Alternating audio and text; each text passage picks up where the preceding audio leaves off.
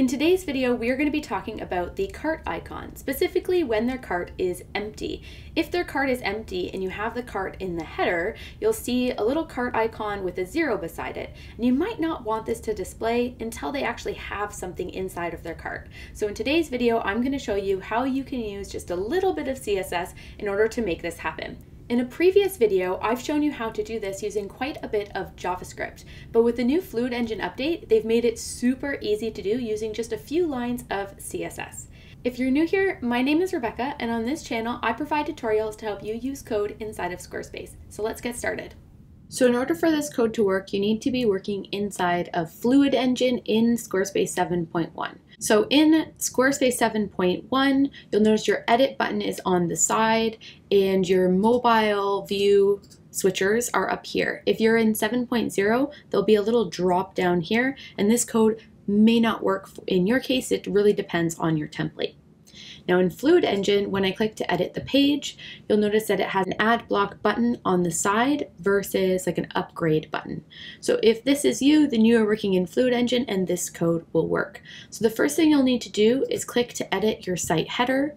You'll want to select elements and make sure that the cart icon is turned on. You can also change the style from one of their icons here, or the text, you can have it be a word instead of an icon.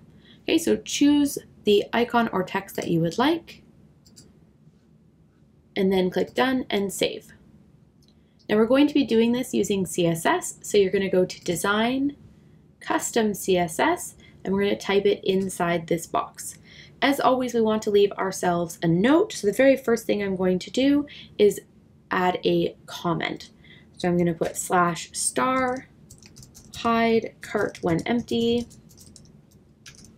*/, and again that just makes a comment so that I know in the future what this code is for.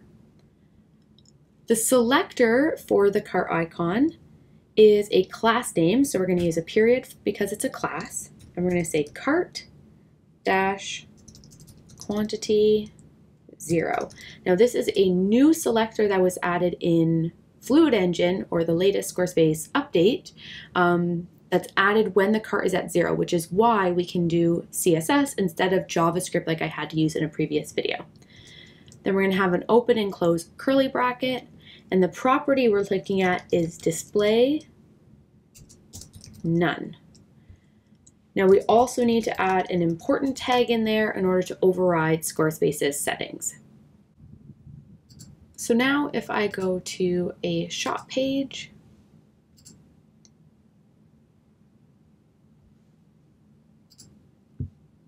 and I go to one of the products, you'll notice the cart icon is hidden, but if I click Add to Cart, it pops up there to show that something has been added.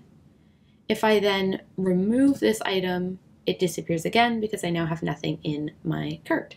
So now that you can hide the shopping cart icon when their cart is empty, you can use this video in order to make that icon more custom. So in that video, I go through how to customize the cart icon to any icon of your choosing using Canva.